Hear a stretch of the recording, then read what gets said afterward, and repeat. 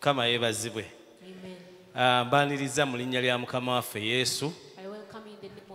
Nabeetegekedde temulaba nga nyambadde masuuti.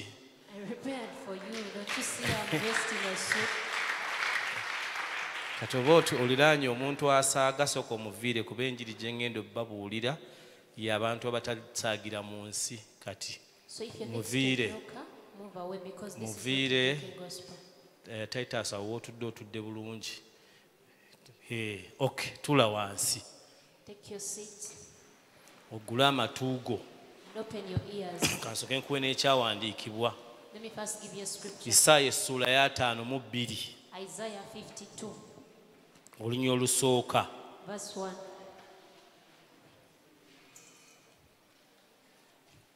Enjiri y'olwaleero yiyo. Egambye etya Isaaya 52 egambye etya mu Luganda? Kola ki? Zukuka. Zukuka. Bayibuli lweddamu ekigambo emirundi ebiri. The moment the Bible repeats a word twice, eba enyweza ensonga. it's establishing a matter. Eyogedde etya? Zukuka. Zukuka.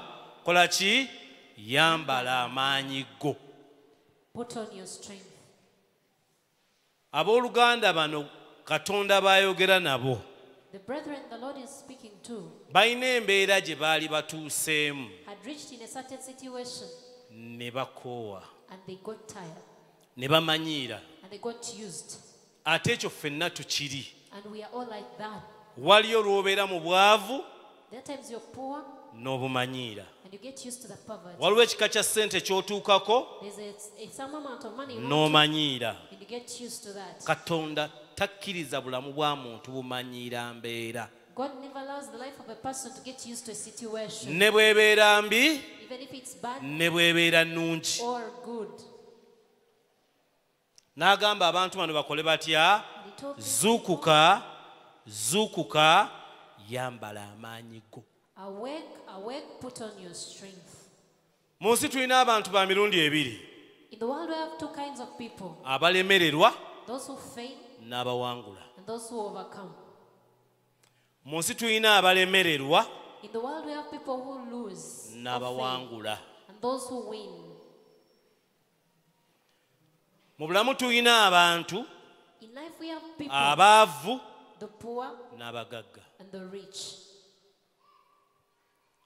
Tulina abasiru We have the fools n'abagezi. and the wise. Tulina abanafu We have the lazy, n'ab'amaanyi. the weak and the strong. Buli sayidi ezo ze ŋŋenze njogera On all these sides that I've mentioned, kizibu gibeerako. it is hard to be on one. Bannange omusiru abeera n'obuvumu. Surely a foolish person is bold. Bannange okubeera omwavu buba buvumu nnyo. Being poor takes being bold. N'ogenda ku dduuka n'ogamba njagala kilo 2 ez'akawunga ng'ate tokaagala. You go to the shop and say, I want 2 kilograms of maize flour, yet you don't want it. Oba mukitegedde? Do you understand it? Nga omanyi toyagala kawunga. You know you don't like posho, N'ogenda ku dduuka but you go to the shop, n'obagamba njagala kilo ezo. you tell them, I want 2 kilograms. Kubeera omwavu obeera muvumu. Being poor takes boldness. Njagala ekiro ky'olwaleero ofubeeko embeera gy'otabukira. I want you tonight to get mad against a certain Katonda situation. w'atuukira okugamba abantu bano. By the time God tells these people, Yabagamba zuukuka, tells them, awake, zuukuka, awake, yambala amaanyi go. put on your strength. Nga bafuuse ba bulijjo. They had become ordinary.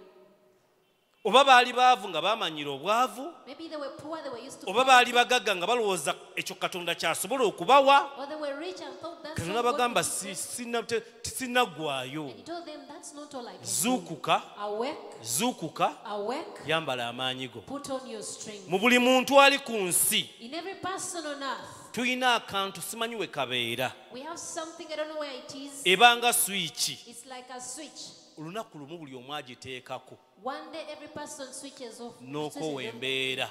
And you get tired of the situation.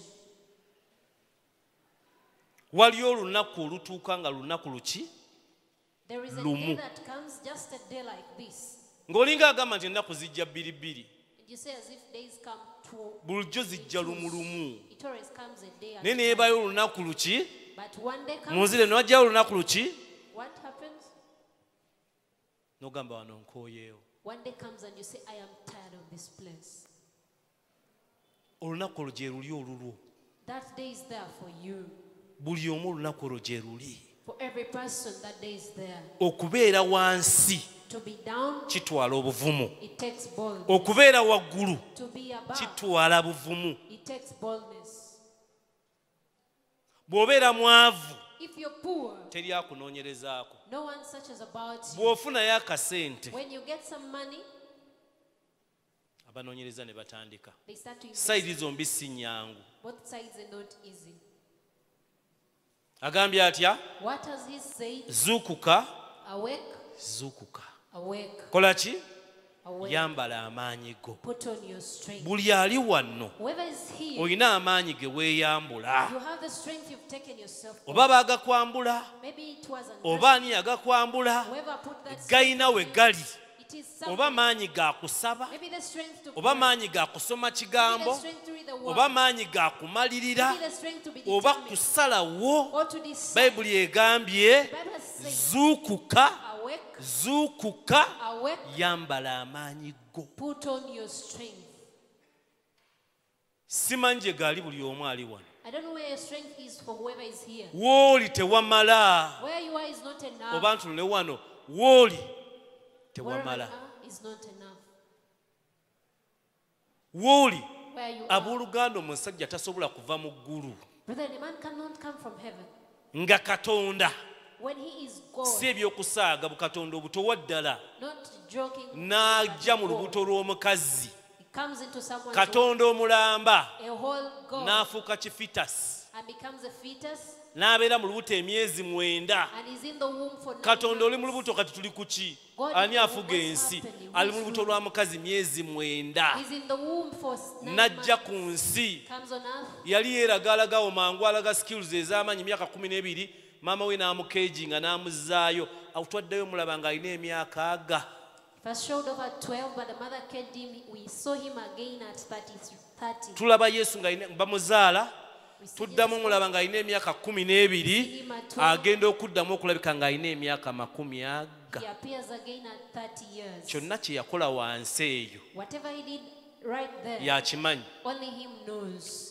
3 kitundu, emyaka 3 kitundu. For 3.5 years, Kwasa tugattako emyaka 3 kitundu. add 3.5 years to N'akola byonna bye yalina okukola. he did all he had to do, Ne bamutwala ku musaalaba. and he was taken to the Ne cross. bamukomerera He was crucified ng'ali bukunya. naked. Muve ne bye bakatuliki byamusiba ka tawulo yali bwereere. Leave alone these things of putting a towel around. Kyovula him, maama he was we naked. yasigalawo. No wonder it's only the mother that remained. Golooza ku kyalo tekwaliko buggalo bwe yagaana kwana ne bugamba kati yali yeeraga kiraba nno naye nga bamuwanise. Don't you think there were some girls who he had refused Bayibuli to egamba be true? yagezesebwa mu buli nsonga yonna. The Bible says he was tested in all matters. Ey'abawala togijjamu naye yagiyitamu. Don't take away girls. Ne He went bamuwanika ku through it. musaalaba bukunya. And he was put on the cross naked. Bayibuli egambye The Bible says ekyo yali akikola yali akusasulira mutango. he did that to pay the price for you. Yali akusasulira. He was paying for you. Kati gwe basasulira olowooza oli ki? Bwebanga Bayibuli egamba mu Petero ekisooka essula ya 18. Petero ekisooka essula esooka olunyiriri lwa 18. The Bible says in 1 Peter chapter 1 verse 18. Ebigambo biri awo binene nnyo. There are big words there. Bayibuli egamba The Bible says tewagulibwa, you were not bought. tewagulibwa You were not bought ebintu bya bulijjo. by perishable things. Ne balyoka ne babyogera Petero ekisooka. Bannanga akola ku bino zuukuka yambala amaanyi go. Awake whoever is displaying scriptures. Ngambye 1 Peter chapter 1 verse 18. Petero ekisooka essula esooka olunyiriri lwa 18. Wagamba nti tewagulibwa na bintu bivunda. The Bible says you are not bought by perishable Ng'okyali things. mu mpisa z'envundu. As you were in your decayed. Njagala olowooze ng'oli nnyaanya envundu ku mudaala. Imagine you are a rotten tomato on the stove. Omuguzi n'ajja Then a buyer comes n'atakwata busente bwa bulijjo, and he doesn't get ordinary cash, n'aguza ssente ez'ebbeeyi ennyo. but he used very expensive. Abooluganda ekikugula kisalawo bwe wenkana. What buys you determines how worth you Ssente are. ze bakusasula, ze basasula ekintu, The money paid for something zikubulira value yaakyo. determines its value. Munterewo olunyiri abooluganda. Please display the verse.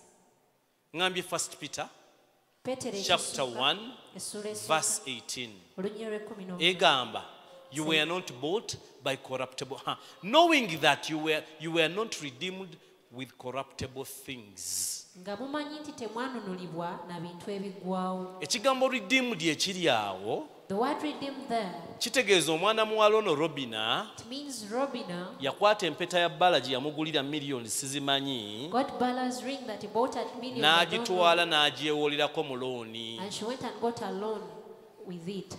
Sente ne zimuzemu okusasula. She fails to pay the money. Mwami bbala n'ajja So Mr. Bala n'asasula comes, ssente ono ziyagisaayo empeta pays the money that she used n'agimuddiza. and gives it back to Kye me. bayita redemption, kyekyo Yesu kye yakola. That is what they call redemption. Kati that batugamba Jesus nga did. tuli ku mudaala gwa sitaani, batulenze kuli ku mudaala. So they tell us as we are on the devil's stall, Wulira ebitaakugula. listen what did not buy you. Siliva si gwe baasasula, It wasn't silver, gold si gwe baasasula, it wasn't gold. ng'okyali muvundu. As you were still rotten, Tebaakuguzisa siliva, they didn't buy you with silver, tebaakuguzisa gold. not with gold. Genda ku lunya oluddako Go to the next olabe verse ekyakugula. and see what bought, redeemed you.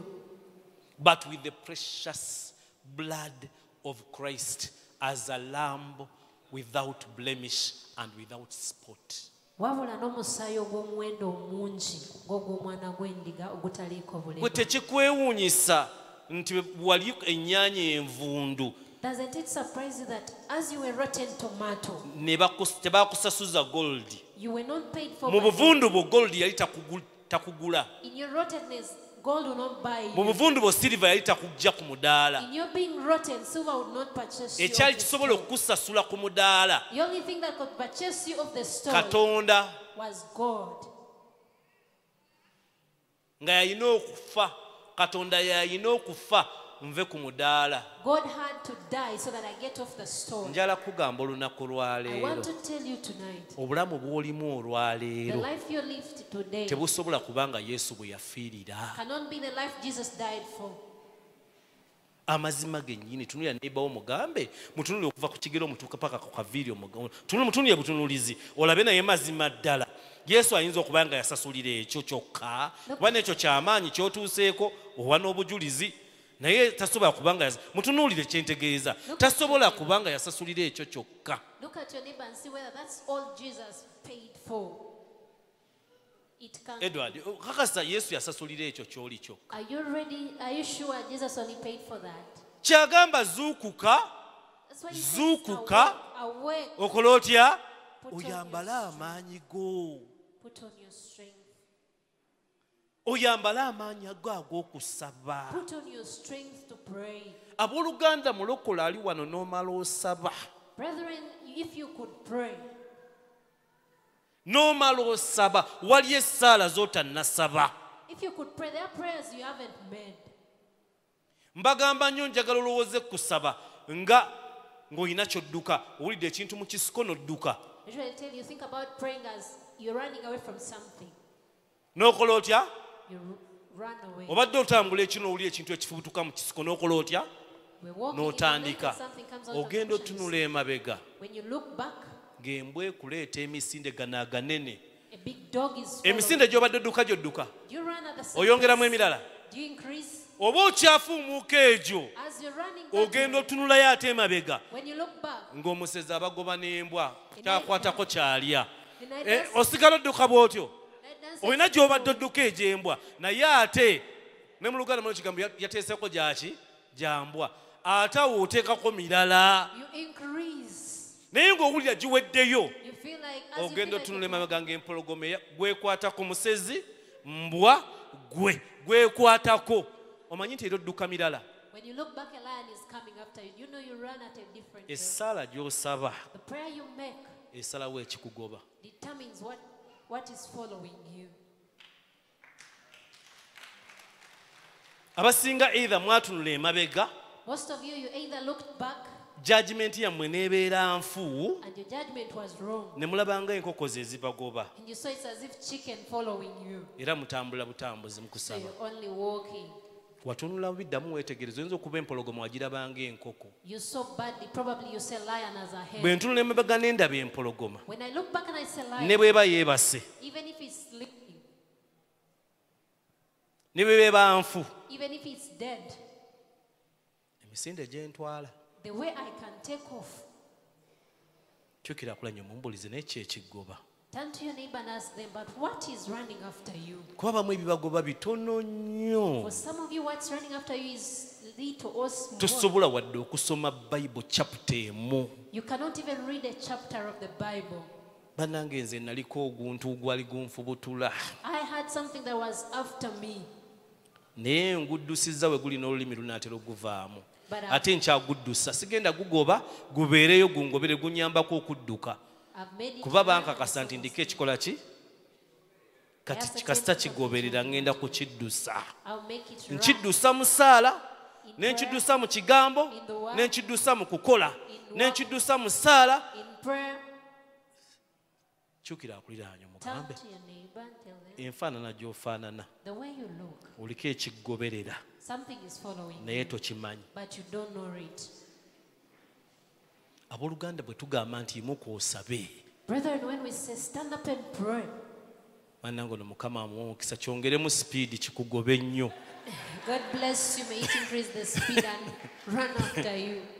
Ki kye mbagamba? What am I telling you? Katonda w'atuukira n'atugamba By the time God tells us, golokoka, awake, golokoka, awake, mirundi ebiri. twice, N'ayongerako akagambo yambala amaanyi go. and he adds on, put Ekigambo on ekyo your kinzizaamu amaanyi That word encourages nti me. teyaŋŋamba And he told me, golokoka, awake, golokoka, awake. weeyazika amaanyi. He didn't say borrow your strength. Owulira ekigambo ekyo? Teyagamba golokoka, He didn't say awake, golokoka, awake, weeyazika amaanyi. borrow some strength. Yagamba yambala He amaanyi. said, put on your strength. Wano buli atudde wano Whoever is seated here, olina omuliro munda mu ggwe nga wagusumuludde. you have fire on the inside of you that if you release it, N'emizimu gya neighbor gigenda. even the neighbor's demons disappear. Gwatudde wano. You who is seated, Amaanyi g'okozesa mu kulaba ekinigeria n'okiraba series zonna n'ozimalayo 7 mu kiro kimu. the strength you used to watch in the N'ogakozesa mu kusoma ekigambo. if you use it to read the word, Amaanyi g'oyina mu kunnyonnyola baganda abali mu Amerika engeri gy'oli obubi. the power and strength you N'omunnyonnyola have in explaining abali people eba bali about kato the oba bali wa simanyi wa mu Amerika oyinayo naye byonna gye bali ebweru gy'oyita ebweru. wherever Kuba you n'ebweru have, walina level. because even abroad has levels. Oli omuganda wo ng'ali bweru naye ng'otya okwogera oyogera bwogeza ali bweru. Have a brother Yagenda abroad. bweru ne bagamba bweru wa bweru. Bagamba bayaŋŋamba bweru wasibijjukira manyize bintawaanya naye ng'omanyiiyo. You never mention, yet you know. Waliwo ebweru gy'ogenda mu mwezi gumu n'ogenda. There is a brother Kituufu. that go in 1 month, Emyezi 3 n'ogenda ebweru. 3 months and you're gone. N'ebayo ebweru. Then there is Paka abroad. kakati tukyayagala kugendayo tetugendangayo. Up to now, we want to go there, but we've never gone there. Naye kye njagala kye kino. But what I want is this. Kwe kuba ng'okuba essimu As you're calling, n'okubira omuntu ali ebweru calling someone abroad, n'otandika ebizibu byo and you start your problems, n'obitandika start on the n'oba problems. otuuka wakati As you reach n'oddayo wali nabadde neerabiddewo I had kati forgotten. ate awo we twagirira Then we did engeri this. gy'onnyonnyola omuntu ali ebweru ebizibu byo The way you explain your problems to the person abroad ne Katonda bw'olina okubimunnyonnyola. is the same way you should explain them to God. Abooluganda ne bwankubadde oli mumpi Brethren, even if you're short, okula you're growing. n'omumpi aba mukulu era myaka gisigala lunaku lumu omuntu yamprovokinga n'empulira bubi. Even short people are old. Sometimes some person provoked me and I felt bad. Nali nzijuza forms. I was filling in forms. Ku form ne bateekako nti nteekewo emyaka gyange. And on the forms they asked for my age. Nenjiteekawo. I put Date of birth nenjiteekawo. They asked for the date of birth and I put it. Kati n'abaana abantu nabo baprovokinga. Already bwe nteekawo date of birth gwe toolako omanye eki These emyaka. people also provoke. If I Kati put ate a wano date wansi ne of birth, bagamba teekawo ki age. Then below Kati they ask you for bulijjo age. date of birth yange ngimanyi bumanya I knew my date of birth. nga sitoolangako. I had never subtracted. Bwe natoolako When I subtracted, ne mpulira nga bampayiriza emyaka ne nga I felt they were accusing me. This wasn't my age. ne mpulira ng'emyaka egimu ataaliwo As oba if I egimu didn't- saagibeerawo As if I didn't live for some years. naye mba nkyeddamu amanyi ze manyi okwebuuza ebibuuzo. But as I was encouraging myself, I Remember, asked myself questions. Lwe baagira kabaka ne bamugaana okugenda ebugundi naliwo When they stopped the king from going the other side, I ezaala was there. 2020 That was 2000. embaga ya kabaka nali awo muba mu piiki oba mu siniya kyawo During the nayo king's naliwo wedding, teyadda. I was there and it's some time back. Embaga ya bishop n'ejjuka nayo nga naliwo Awa- n'abaana bakuze ate nasonda n'okusonda linga I even contributed. abooluganda lunaku lumu katonda yajja eri Joshua n'amugamba Joshua okuze ate olina emyaka mingi kati omuntu akuze teyeetaga mujjukiza aba agimanyi oba ozzemu insultinga. One time the Lord came to Joshua and told him, "You're old." Abasinga abali wano emyaka gyammwe kando ze muyinza okugula okuteeka ku keeki zenkana ne keeki ebbeeyi ya keeki Some of you, the candles you can ensonga put- temussaako kando z'onaateeko z'onaafuuwa the candles ku to keeki on the cake. sente ezigula kando ezo They ziyinza mount okwekana the ezigula candles. keeki Can mount the same money that buys the cake. naye lwakuba Just that kando nnyingi okusinga by'ofunye. the candles are more than what you've got. bw'oba oweza kando 24 ku keeki yo nga ziwera If you make 24 candles on your cake, alisi olina otulaga emizimu gye wajjamu amaaso. at least you should show us demons you have plucked out, eyes out. Kyukira kuli yo mugambe nno okuze. Turn to your neighbor and tell them you have grown. Temutya mugambe okuze. Okuze. Twagala munange okuze. Okuze. Katonda mwebiri mu Bible Katonda ne yajja n'ajja eri Joshua n'amugamba singa njiraba essuula eyo n'amugamba Joshua okuze kati ssebo Katonda gwoza neerabira birthday zange. Is God think I forget my birthday? Eh? Lulo Joshua chapter 13 Joshua Yamugamba. is minister. Now Joshua was older and advanced in years and the Lord said to him, you are old. Ate basose gamba Joshua yali akuze mu myaka Katonda n'ajja n'amugamba okuze. Already nkimanyi tonzijukiza omanyi buli muntu lwakujjukiza emyaka gyo alina kyakkangamu. Every time someone reminds you of your age, they scare Pate you. ya birthday nyuma wo wonnaawo A birthday party is paka lwe not babuuza how old are you now. until they ask you oline emyaka emeka kati. Nokyusa face ekyo si kye kyatuleese. You change your face and say, this is not what brought us.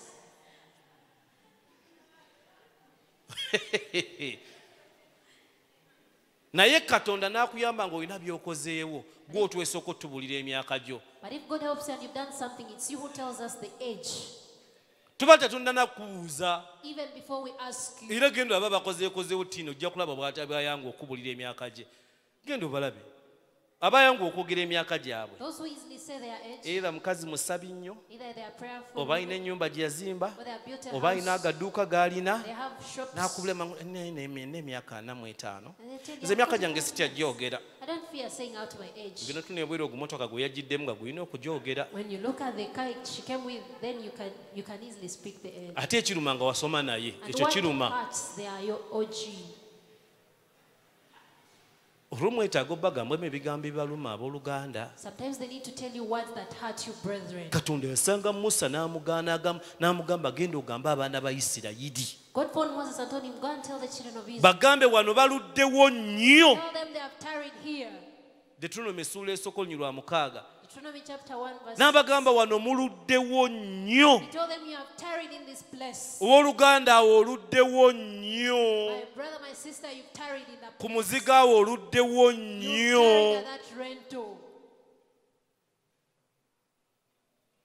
Weewaana landlord nze kikulu nina okuganja landlord wange anjagala yanfulana chairman w'amayumba genze mbasolooza osigala ggwe osolooza omupangisa asolooza abapangisa. I have favor. My landlord likes me. He made me chairperson. So you remain a rental. Kati gwe wabujulizi Mukama yeebazibwe naffe no netukuba engalo batwabaaki mulimi ne bitukubira engalo nga tolina kukuba ngalo.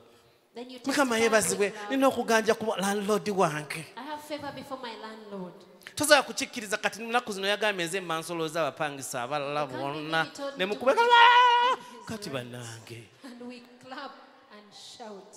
Obwana bwaffe ndowooza butunula ne bugamba naye bano balina bye baanywa. I think our children look at us and say, did these people drink something? Oba naffe ababawo okuwa obujulizi ffe tuliko ekikyamu. Or we are the ones who have a problem who give you the time to testify. Kasitaani kaali kandeetako obugatto bwako kati ennaku zino landlord okuba banne namba 2 abadde andiko nnyo naye Mukama yanyimusiza Mukama yanyimusiza. The devil had mocked me enough, but N'omuju omukuba teka akabire eddala ebyaddala ebitegeerekeka abamu mwetaaga okukaaba mugolokoke. some of you need to cry so that you may arise. Katonda agambye golokoka golokoka. The Lord has said, arise, arise. Kola ki? Arise, Golokoka arise, golokoka. arise. Mbeegayiridde tugolokoke. I beseech you, let us arise. Yambala amaanyi g'ag'okusaba. Put on your strength to pray. Abooluganda nze wange nina ruumu mwe nnyingira. Brethren, at my home I have a room I enter into. Simanyi oba nagikopa kwa Kaswerosi. Simanyi. I don't know whether I copied it from Mujjukira mu kitabo kya Esther. Esther bamugamba agende n'agamba bw'ayingira mu ruumu tetugendayo. when Esther said if she goes into that room, Ngiina eka ne bw'oba kyali wange otya n'ojja nga nagiyingidde tebagamba taliiwo. even if you're my friend, when I'm inside there, they tell you I'm not around. Ngiyingira When I enter that, eyo zooni that zone, ne bwe bammere tebampita. even if it's time for food, they don't call me. Njagala ofuneyo ekifo munda mu ggwe kiyinza n'obutaba kifo kya ddala kino I want you to find a place on the inside of you. It may not be a physical nga place. bw'ossa bw'oswa wansi amaviivi bw'oti That when you put down your knees like this n'owanika emikono and you raise your hands, ng'olina zooni gy'oyingizaamu emikono bw'oti there is a zone in which you put your hands. nga n'emizimu gigamba tufudde. That even the demons say we are done. Niwe bwe wakassa wansi wakati w'amaviivi go n'ettaka walinga waliwo swiki z'otulo amaviivi olukonda ku ttaka pap oba nga ateeseko swiki z'otulo weebakirawo. But the moment you put your knees down, it's like there's a switch. You start Ekigoba dozing. kirabika kitono. Maybe what's after you is small. Oba ddamu weetegereze bulungi ekigoba oyinza okuba olowooza nkoko nga mpologoma. Or look keenly. Maybe you think it's a hen, yet it's a lion. Ekigoba oba tonnakyetegereza bulungi. If you have not considered keenly what is running after you, Genda okebere gy'ogula by'oyambala. go and check where you buy your clothes from. Mu katale mw'ogula The market where you buy. nina embaga gye nvaako ssaawa eno bino nze sibyambala mbyambalira mbaga naye nina embaga gye nvaako ssaawa eno. There's a wedding I'm coming from.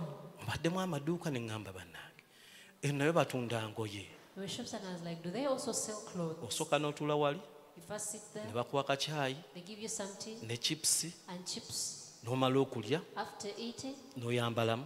you dress up. Kati nno enjala ekulumu oyagala kugendayo nze ngenda nendya chipusi zaabwe ne mbagamba sigenda kugula. Bamanyi abagendayo bwajja aba akoze atya If you're azze hungry, you may say, let me go eat that chips. teweetwale and bajja don't buy. kusiimuuzaako edi yonna. They'll make you mop the whole arcade. Ensi ejuuga The world can really mop. ekubuwa levo yo. It gives you your level. Abaana bo gye basomera bakubuulira gy'ova Where your children go to school can tell you where you're naye coming from. oyina amaanyi Yesu ge yakusasulira. But you have the power, the strength that I God Oyina paid for ebintu you. Yesu bye yakusasulira. You have things that Jesus paid for you. Emizimu giba wali sitaani ali wali n'emizimu gye gigamba kimu mumukubire bize ku Arsenal, mumukumire bize ku Man U, mumukumire bize ku gundi ku biki bino ebya byemubeeramu obuzannyo bango kasayo, mumukumire nnyo ku ebyo ebintu ebyo n'obeera bakufulirawo bize ku ebyo ebintuntu bw'ojja okusaba ne bakufuna ani aliyo Pastor Denis simutegeera But the devil and his spirits are making you busy nodde with other ebweru things. mbu nsooke nveeko ne bikuumira awo mbutontegeera. When you find out it's Pastor Dennis, you first go out and say, or you Mb'olinda don't nveewodde. understand him. I will come back when he's done. Maama nkunyumiza amazima gennyini. To tell you the Olina truth, kintu Yesu kye yakusasulira. you have something that Jesus paid for you. Sitaani yakimanyi. Only the devil knows it.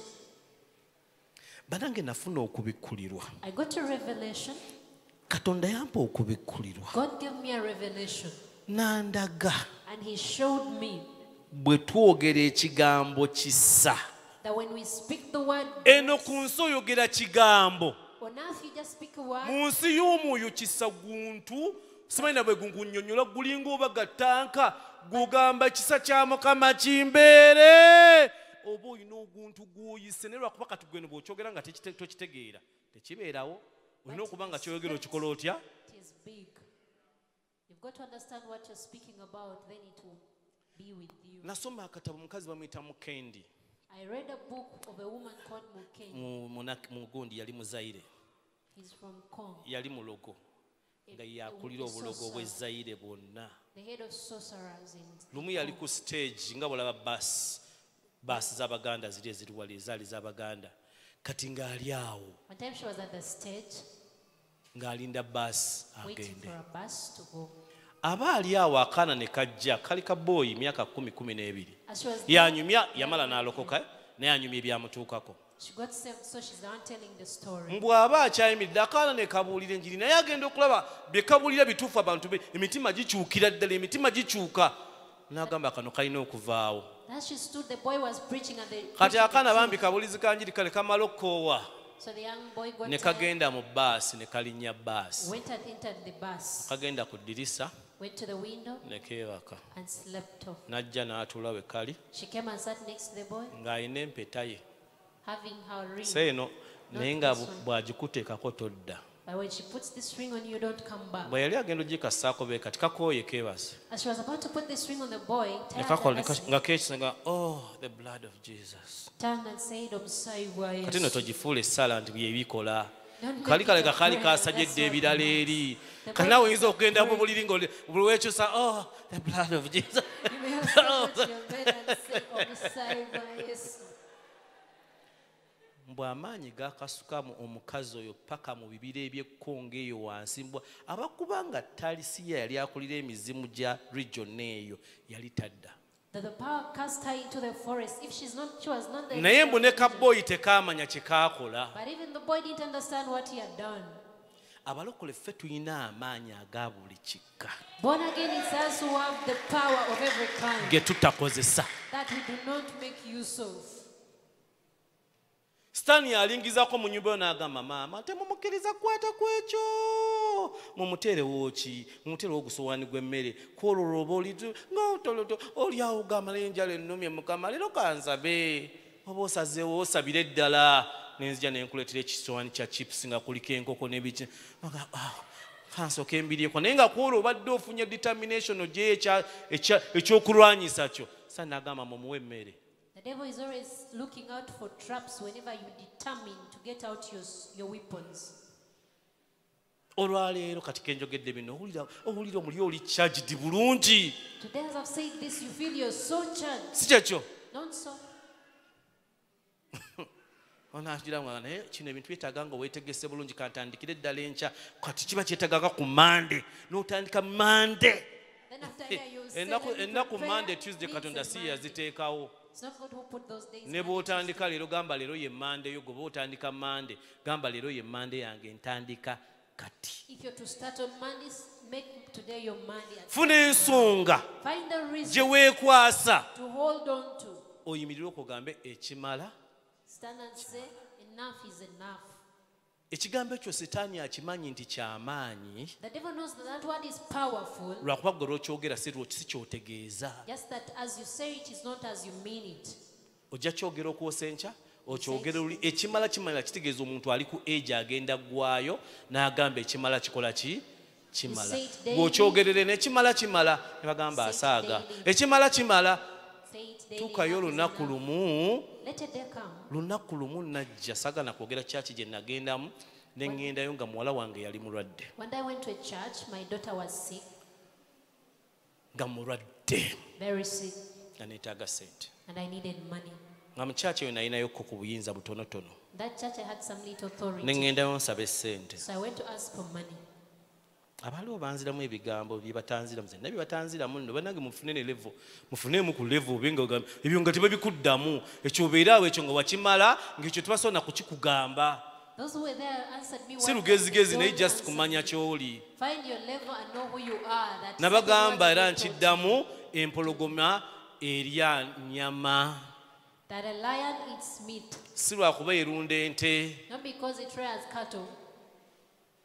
N'obusolo bwerya bugenda ku makya mu maaso ga Katonda kugamba tukuume naye Katonda n'abuwaayo kuba oli yagambye ndya nnyama. Even the animals it eats go to enjovu nnene nnyo erya muddo. An elephant is big but it eats kati grass. bw'osanga enjovu ng'erya omuddo So when you meet an elephant eating si grass, bwetowaze it's not humility, design. it's by design.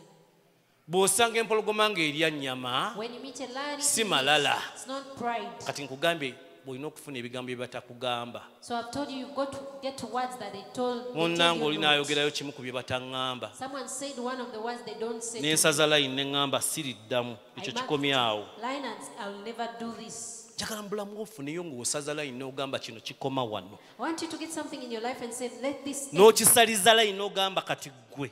And you mark a Leero line lwe and say, basembayo okuŋŋamba ekigambo ekyo. today is the last day they are telling me this word. Sanga omuvubuka awo nannyumiza nabadde nkwana omuwala naŋŋamba yamugamba ki yamugamba Met a young man and he was telling me that I kigambo was kiŋŋenze kumaybe akasasiro sibitereka nnyo yamugamba ki yamugamba kiŋŋenze yamuyitira fire yali amukwana awo ku gate he was betraying her and she called fire bannange oba olina okujja ku mbaga yange oba olina okujja ogwaki ampise fire olina okujja You was called fire for me, you naye got mmwe to come. temwekyawa But you don't hate yourselves. kati ompitira otya fire How do you call fire for me?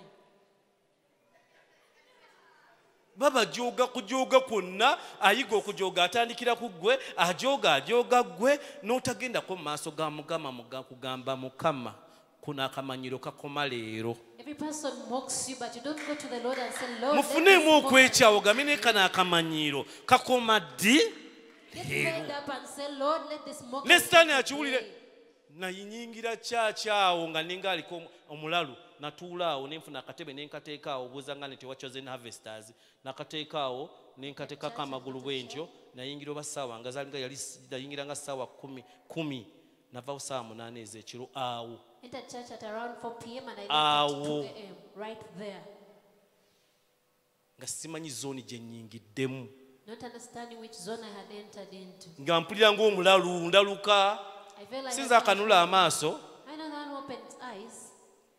neemwe munnange ne busitaani obuto bubbebi obwavulamu mu geena bwavulira ku ggwe But even babies, bwe baagala Satan's, okuyigiriza okulumba abantu babutumawo as they want to teach how to jump, they send to you. genda kuyambala amaanyi g'omuzimu bagugambye nti olumba Denis gigambe ffe tetugenda Put on your strength that demons are told go to rob nga you. giraga enkovu gigambe nze olaba teyankola Said, "You see what?" nga giringa bwelina jja girina kujjanga 8 And they have got to come like 8. omusajja yaliko regioni Man had a region. genda okebere kye yakola What? bayibuli egamba n'akyusa ebyalo 10 The Bible said he transformed 100 villages. 10 10 villages. decapolis deka etegeeza 10 mu bayibuli 10 cities.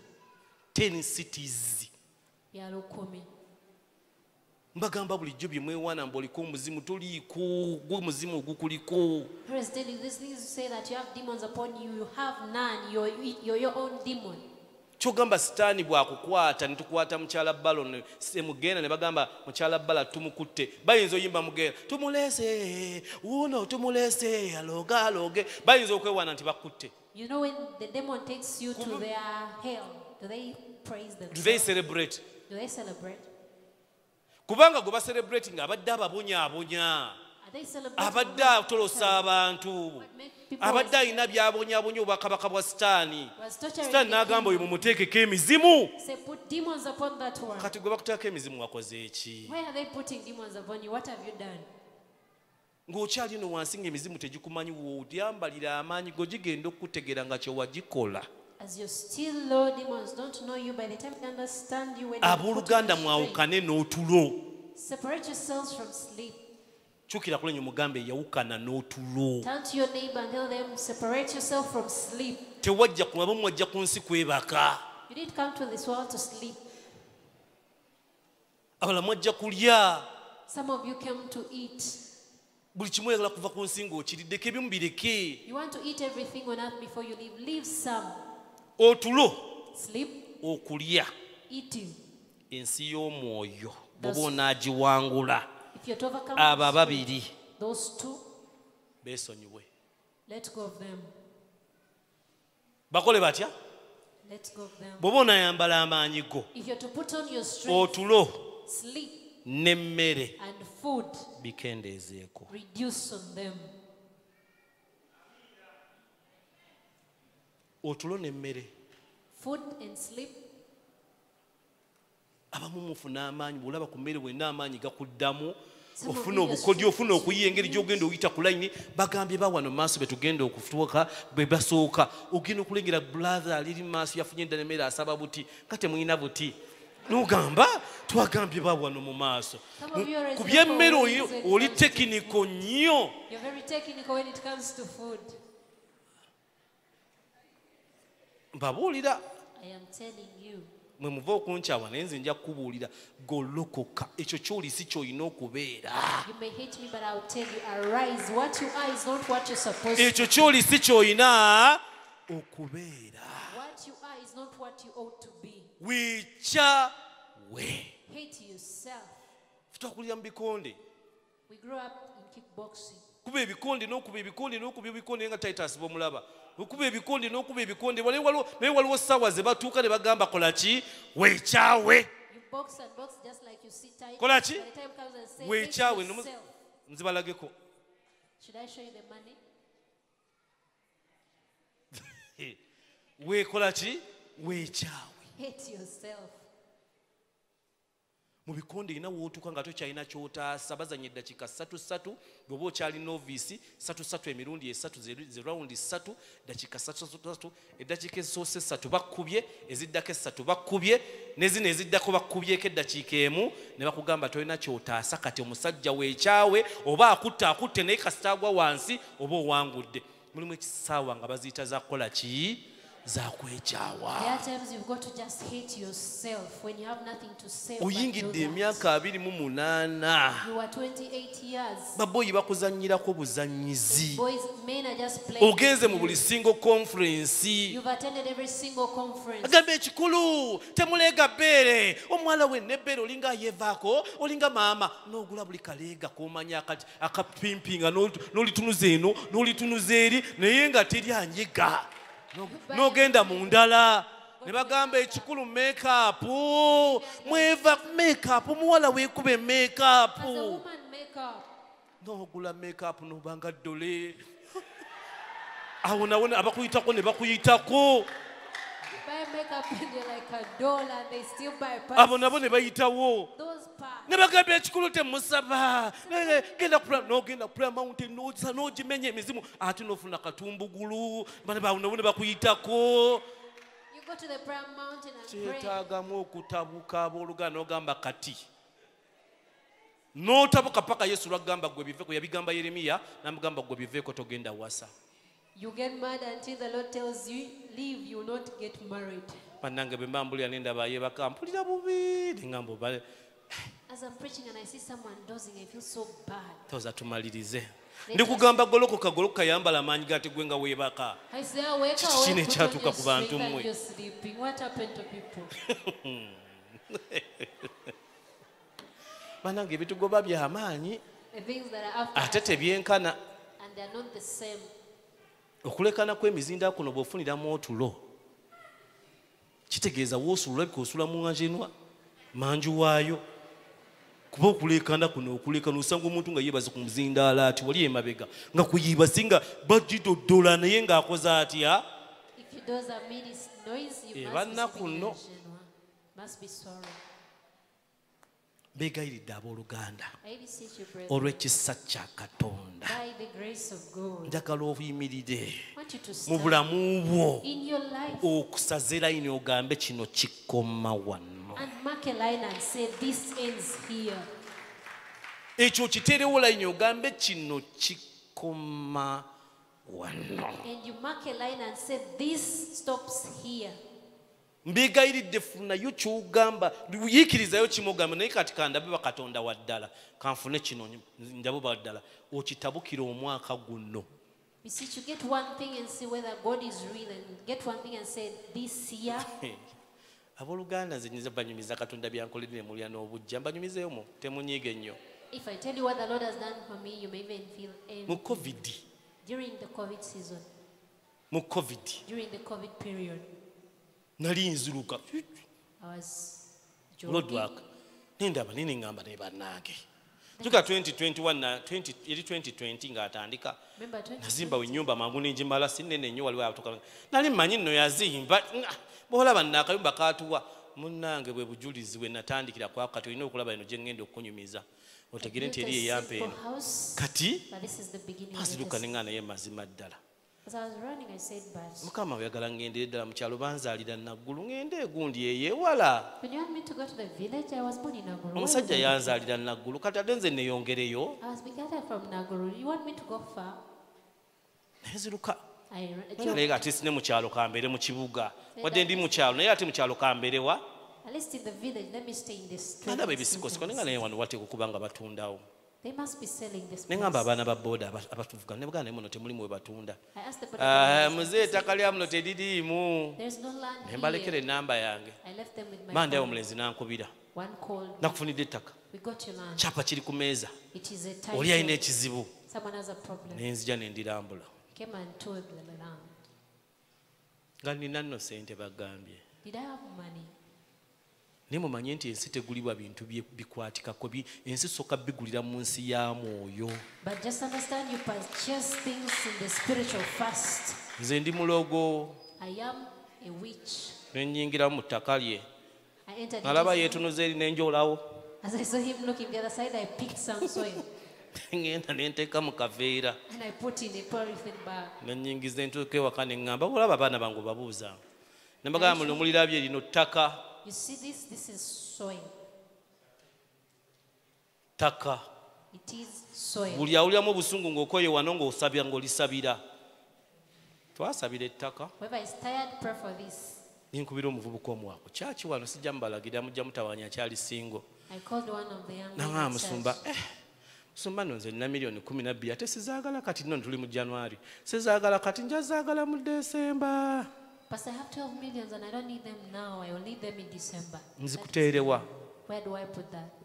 ne mugamba lindamu Told him, first wait. nenzero ne mbabuuza muzaagalawa And I asked nampa them, akawunti mu Centenary ate naye ngaali mu Centenary bank jjukira teri byakutambula n'aziwayalinga ku Centenary bank ne bangamba bazifunye he wired it to their account. ng'ekyapa bakirina That the land, baali tebakirina. they did not have it. Kale okusalirako ku sitore nengenda nga mbaako miliyoni 2 miliyoni 1 miliyoni 2 miliyoni 1 ne mbamalayo nengula ettaka olwaliro ninako kalina nabadde ntangitandisa gisereka ebibokisi ndi mu kutintima nteeseemu bokisi munda olw'okusereka kwa bokisi ntintimye owooluganda omu yagendayo nga siriiyo kusanda abazungu tebabiriiko naye olugamu n'atuukawo naŋŋamba musumba togenda kuseresa bokisi tugenda teekako tegula.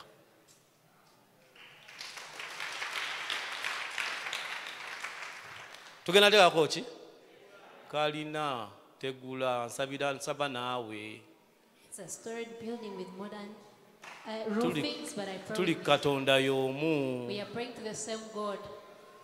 Ate abooluganda ababinkolera baawano obeera nabo notula nabo n'otamubuuza nako omu waali naawo abamu ku gwe otudde naye omukubye n'omugongo nkulaba Maybe what we eyampola like miliyoni to pray 12 with them. gwe walina gw'okubye omugongo y'oyo. If someone is behind you, that is the person.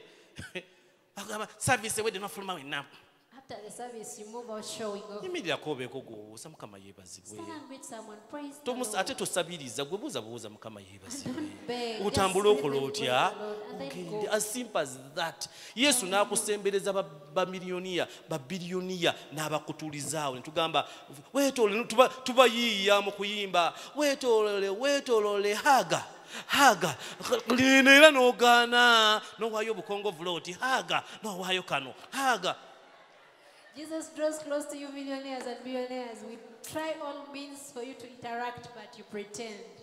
mbegayiridde amazima ga Katonda Yesu alina bye yasasula. I beseech you, truth be told, Golokoka, arise. golokoka, Arise. yambala amaanyi go. Put on your strength. Gwokimanyi nti prompter w'olwaleero Do you know that today's prompter, kanso council, si kanso bukanso is not only council. alina faamu ye, simanyi oba ebimanyi sene ey'ente Yeah. naye alina faamu ye. He has a law firm. Not Osaba for- naye You pray with him, olina otusangosango tuli oba kutawaanya. and you have certain cases disturbing you.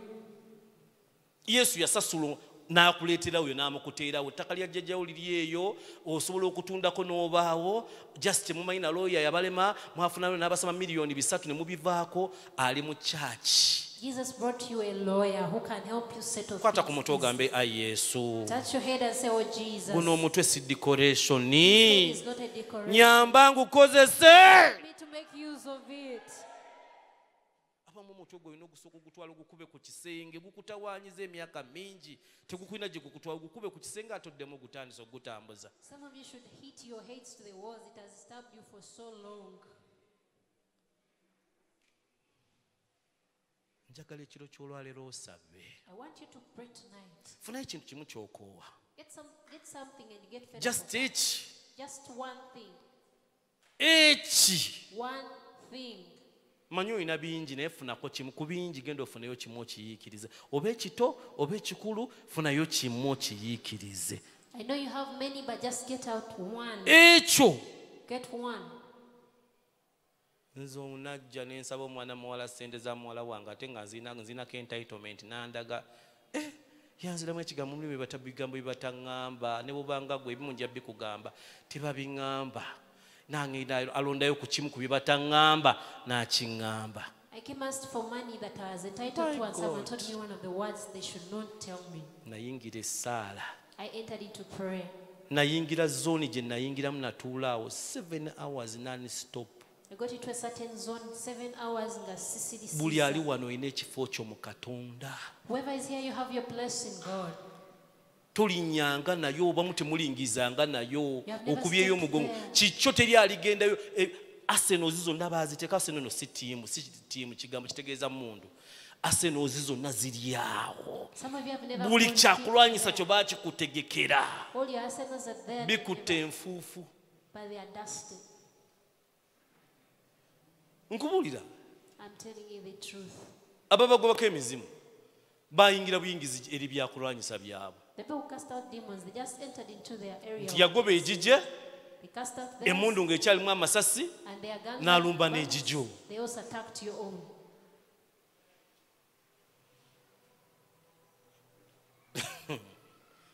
oba mbagambo ebigambo ebirala Should I tell you more words? mbanja nnyo omuntu anyiige. I always want someone to get fed up. Amawulire mugamanyi newspapers Do you know about omanyi newspapers? mawulire ki Which newspaper? do you nebawo mugambo emawulire gomanyiyo. Tell your neighbor one newspaper you know. Mu ggwanga amawulire ge bakuba In the country, the ensonga lwaki mumanyi bye bagamba nti baabaza abantu mubimanyi mwabiwulirako you know about population ne bajja ne census? babala abantu Population census. babaagala kumanya abantu betulina bali bameka. They want to know how many people they have. Statistics oyo bagenda ne bamukozesa They go and use those statistics ab'amawulire abakuprintinga amawulire baprintinga kusinziira ku bantu abaliwo. so that the people who print newspapers can print according to the number Buli of lunaku people. bakuprintingira egguliro eryo ge gafikka ago golaba ge bafikisa agafikka tonnatuuka kugula mawulire tolina sente zigula mawulire naye ng'ate bali bakubala tyojja ggula. They print for you a newspaper every day. Those are the ones that remain because you're counted. Abatema ennyama batema nga bamanyi Uganda erimu billions 2 abeesobola basobola okulya ennyama abakuze abasobola ogirya ne bakutemera kiro eyo ennyama ediba funayo kyonyiigira. The people who slaughter cattle for meat, slaughter for you as well. That's why meat remains. Ate sitaani era yetaggwamu ye mugezi ali crafty kyakola n'ateekayo baddokita abakunnyonnyola nti ennyama ekola etya erwaza kati naawe jjajjawo yafa nti yali alyanya ennyama. And the devil is crafty, puts doctors who explain to you. Okikakasa that nti jjajjawo yali muliwa nnyama ye yamutta. is it me that killed your grandparents?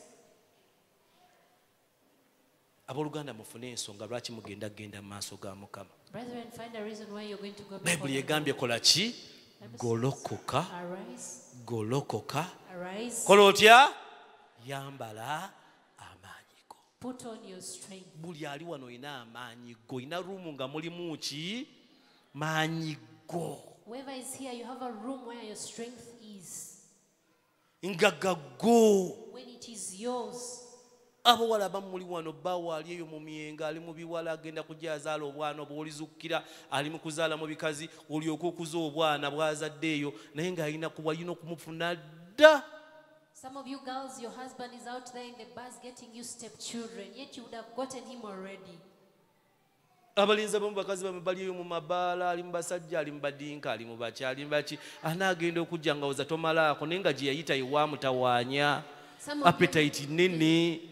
Some of you men, your wives are out there sleeping around with all kind of men. Ng'ebyobwami nti yes omwami namukusonyiwa nga mumanyiira namukusonyiwa I spared the husband. oba mwawulira nga boogera ebintu ebyo Do you hear nze mbawulira. I hear them. Nze nabagambye abasiru baba n'obuvumu bw'oyinza okugamba Yesu ekigambo naye Yesu omumanyi. Do you know Jesus? Bayibuli egamba at the name of Jesus even demons emizimu gikankana gwe gw'oleetako akamanyiiro. The name of the Lord is a strong tower. Linnya lye si ye. His Si ye name is power. naye ki? Ngero 18:10 si Yesu ye w'amaanyi.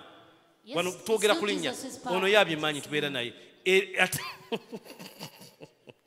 Ti Yesu omukazi simanyi namukusonyiwa naye gwe Jesus muzanyi. concerning a wife, I forgave you. Mumanyi omusajja oyo bannange. Do you know about that man? Mumanyi omusajja oyo. Do you know about that man? Omusajja tasaagirwako gwe gw'oleetako akamanyiiro ge yeena yonna emumanyi ensi yonna emumanyi oyogera bogezi Yesu. It's not a joke. Even the demons in the hell know. Emizimu ne gikankana gw'ogamba nti wasonyiwa omukazi. You just say the name of Jesus and the demons totter. Yesu They omwami say, namukusonyiwa. I spared you, forgive you concerning Bamalayika ne the husband. bagamba laba nno kino. Then the angels say, look at this. Mbeegayiridde. I beseech you. Golokoka. Arise. Golokoka. Arise. Yambala amaanyi go. Put on your strength. Ogenda kuzaala abaana. You're going to bear children. Nekijja kuluma okuzaala nga abaana tosobola wadde ogoba embaata bwana bukudduse nina katabani wange kaddusa ndowoozaamu nga nina emyaka nga 5 wenkazaalidde ne kale kano kakuddusa mu ntebe ng'oli otyo n'embaata tosobola gigoba odduko oti nga kako. But it will hurt if you're old and you can't even run after Ennaku them. zino amasomero gajooga. These days schools can mark. Otwala omwana mu ssomero ate n'obanga gwe yagenda osoma mujjangu otule mu school day. Simanyi preparation day. Simanyi date eziggwayo. Simanyi olunaku lwa bataata kudduka. N'olyoka n'oswaza omwana. Taata gwe osembayo n'olinga muzeeyi. Ate lwa bwasindise jjajjaawe. Is daddy. Mutabuke. Ebintu omusajja abikola atya? Abirina. The man has all those things. Ebintu omusajja abirina. Abooluganda omusajja abirina. The man has all. Nze mbabuulire omusajja abirina. I tell you the truth, he has all. Omusajja bannanga abirina. The man has all. Simanyi oba ofunyemu ku busungu bameka abanyiizeemu. How many have got some Njagala anger? onyiige, Want you to onyiige. get angry. Onyiige ogambe naye. Get angry and say, Nze bye. okuyiga emmotoka nanyiga bunyiizi. Nagiyigira naawe mu luggya lwa kyaki. I got angry and I learned. Nga nsobola okugenda mu driving school ndi sajja kulumbu ndi tereza bankwate kakana akato kankwate steering togire awo nasulanga wano overnight Monday ku Friday nenjigirawo mu luggya olwo lwa church nga edda nga tunaba na dukola awo mu luggya lwa church ku makya saa 11 olumala okusaba The church court. ndaba mugenzi ne ntandika When you go, I start. nenjiza eri nenjiza emabega nenjiza awo mu church mu driving school nagendayo bugenzi kuntwala kufuna driving permit naye kyajinjigiza mu kimanyi. Do you know why I learned how to drive? Gamba ndaba ninda kya takisi tama lyonna kizimbye oba kirya biki nakyo nga kigivuga ne ŋŋamba naye kati kino kigivuga nze nennema. I would say taxi driver with swollen cheeks and I say, How can you nekiraba nga drive sebo safely? kigitwala nekiringiza nga kigivugira ddala negenda nenga nemotoka lazireka tezitegeera And it's moving. olwo nalaba akawola yali motoka yemutini nga katini konna kati kakirimu kidabo kabini kakitwala mu jamu neŋŋamba tekakitomeza nekakiweesa nekakitwala neŋŋamba ajja givuga funayo omuntu gw'oyiikiriza oba waali wano ogambe naye mukama oyo w'omuyambira oyo nange ogenda kunnyamba Get someone here. Even funayo if you're gw'ogyogereza ogambe God, if ng'oyo it's a help gw'ogenderako that nogaa person, kati gendera ku you're also ggwe going to help. oba kateete ogambe mukama Katete. wange. funayo omuntu gwe weekwasa Get someone to be a reason. nze okuwasa muvubuka wa wano ku kyaki For me to marry, it was a young man at church talina communication skills ntuufu who doesn't have the right communication skills, tamanyi talina people skills who has no people skills.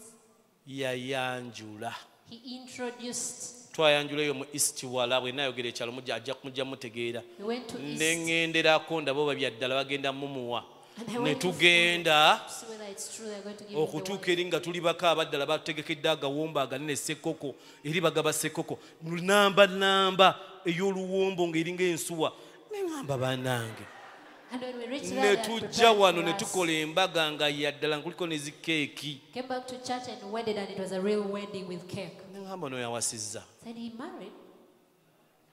nalina mukwano gwange nga neeteeseko tanvaako ate nga ndaba alinamu ku mpisa mugabidde abalenzi abo bamuganye nga ye lwaki simwewasiza And my friend who had been next to me said, why don't I marry this one?